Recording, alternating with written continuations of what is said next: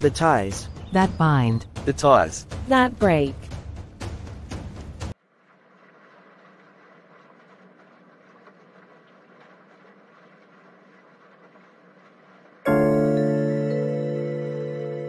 $50 million.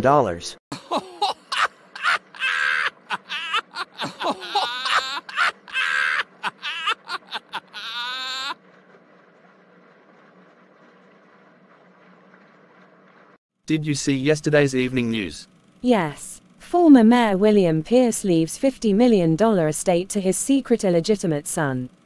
Alex planted that story. No, it was that snake, Henry Sharp. Henry. Yes, he did this to humiliate me. Everyone in DC will have seen this by now. I can't leave the house. I can't go to my sorority meetings, or my association events. I'm the laughingstock of DC. I won't be able to show my face anywhere in this town after this. If your father was still alive, I'd kill him. You are overreacting, mother. This city has more scandals than a reality television show. By this time next week, the mayor will have stepped his foot into another high-profile mess, and nobody will even remember the name, Alex Pierce.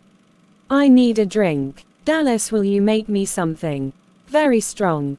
It's 7 o'clock in the morning. Mother, why did you make me get out of bed at 6 o'clock this morning and come over here? I think we can, all, agree now, Austin, that Alex only came back into our lives for the money. I guess you were right. But, it's not really him that I'm surprised at. It's Dad. I can't believe that he did that to us. Like he said, he knew that we didn't need his money. We have our own money. Maybe not $50 million, but certainly enough. Speak for yourself. I take it that you are planning to contest the will. Of course I intend to contest the will. But for appearance's sake, it will be you and Austin who are actually contesting the will. I can't have a bunch of asinine rumors spreading around town that my husband left me broke and penniless. As if. I don't need William's money, but it is the principle of the matter that is at stake.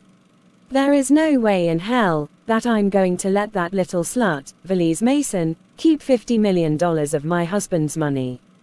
I'm not sure that you have a choice, mother. We heard his will from his own mouth. These were his wishes. Have we met? I am Angela, St. James, Pierce. I always get what I want, eventually. So, what's the plan? Simple. We take back what is rightfully ours. Good morning, Austin. Hi Austin, good morning. Good morning, Miss May. Cheryl, can I speak to you in my office? Uh-oh. I just came from my country club. They told me that my membership fee wasn't paid this month because there were insufficient funds in my account. I tried to tell you. Do you still think that it's Ted? Do you know what I think? I think that it's you. You're the finance manager, right? You approve all of the contracts, deposit the money, write the checks. You are the only person, other than me, who has access to the company's bank account. I would never steal from you, Austin. Why not? I'm just a spoiled, little rich boy who can always go running to his mommy. Isn't that what you suggested I do yesterday? I would never steal from you, Austin. Just from C-Dub's Easy Mart, arrested for shoplifting when you were 17. Funny how you didn't mention that on your employment application. Are you firing me? Did you take my money? No. I took your name off of the bank account. Okay. Find my money and make sure it gets back into my account.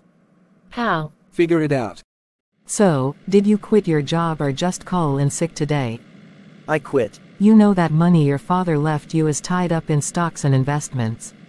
I talked to my dad's attorney, Mr. Sharp, this morning. I told him that I wanted to sell half of the stock. He said he'd make the arrangements. I see. Then you'll have $25 million in cash.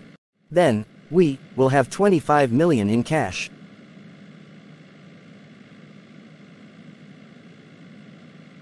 I thought you were taking me to brunch. There are no restaurants around here. This is it. Whose house is this? Yours if you want it. What? I was on the internet all morning looking at houses for sale in this neighborhood. I'll get you any house that you want. Oh baby, you don't have to do that for me. I'm just fine where I am. But I'm not fine with it. I never have been. When I was a little boy, I prayed every night that someday my mama would live in a house as big and as beautiful as Angela Pierce's house. Because you deserved better than an apartment or a run-down row house. I never wanted William Pierce's money.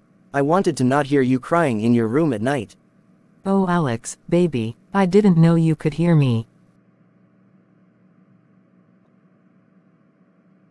William Pierce hurt both of us. Now, maybe his money can bring us both a little happiness. Having my son has always been enough for me. You deserve more. Let me do this for you. This house or any other house that you want. Well, I suppose it doesn't hurt to look. Now my dream can finally come true.